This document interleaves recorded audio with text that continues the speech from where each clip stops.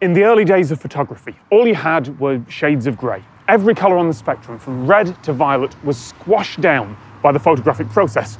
And actually, early photographic film didn't even manage that. It used chemicals that were mostly sensitive to blue light. So if something was bright red, the chemicals would barely react to it. It would just look black on camera. Which is why dark rooms, where the photosensitive film was developed, could be lit with red light without ruining the pictures. It turned out that film like that would also react to X-rays.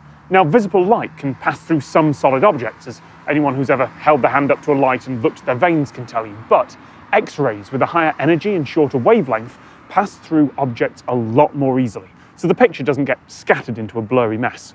So an X-ray photo takes those short wavelengths and translates them into something that our eyes can see. Unfortunately, that higher energy also means that X-rays are ionizing radiation. They come with a risk of cancer and radiation poisoning. Before that was known, fluoroscopes, which used a constant beam of X-rays, seemed like a great idea. Now they are very carefully controlled. But X-rays aren't just one wavelength. They're also on a spectrum from soft X-rays to hard X-rays. And there's a team here in Christchurch, New Zealand, who are doing something that, in hindsight, seems really obvious. What if you take X-rays at several different frequencies and then translate all those frequencies to different colours? Part of the light spectrum is the X-ray spectrum.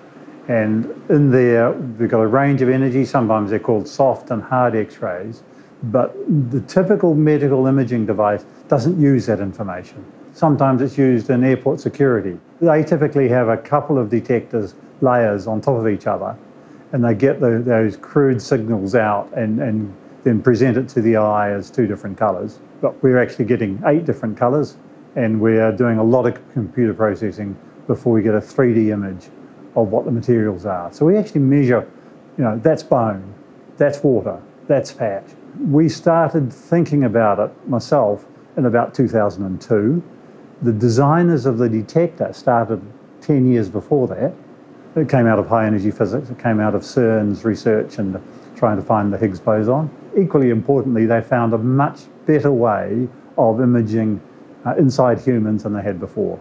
Each photon that comes in, we actually measure the energy of it. If photons come in so fast, it has to do it very, very quickly.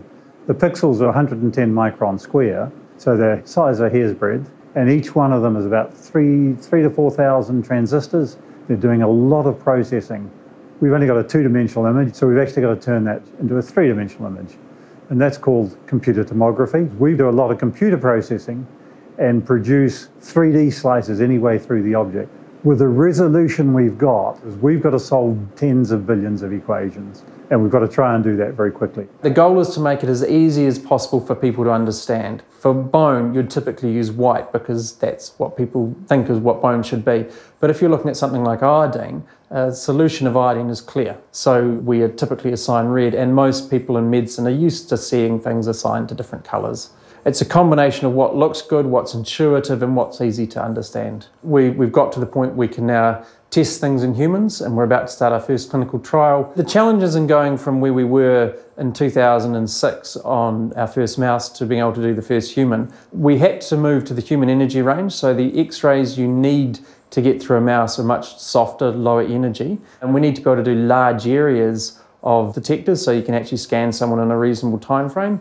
And then there's the data handling issues. Typically, we think of scanning 1 litre of volume giving us about 10 gigabytes of data.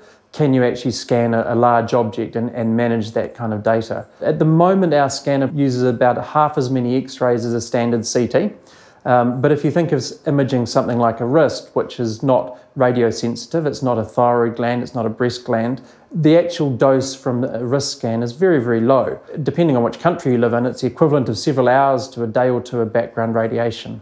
Most X-ray detectors need to have a certain amount of photons before you can measure them, otherwise you're in the electronic noise. Whereas we work at very, very low count rates, and so we can measure the statistical or the quantum noise quite easily, so we can operate at lower doses. Our goal is to keep the dose the same, but provide 10 times as much information. There are all sorts of different ways of looking inside the body. I'm really excited in the next 6 months. We're going to scan lots of interesting bits like broken arms and gout in the fingers. Maybe in a year's time start looking at more exciting things like diseases of blocked arteries, we can actually say not just simply there's something absorbing, but whether it is calcium or iodine or fat. If it's an injury, is there a bit of metal in there or whatever? We can answer those questions.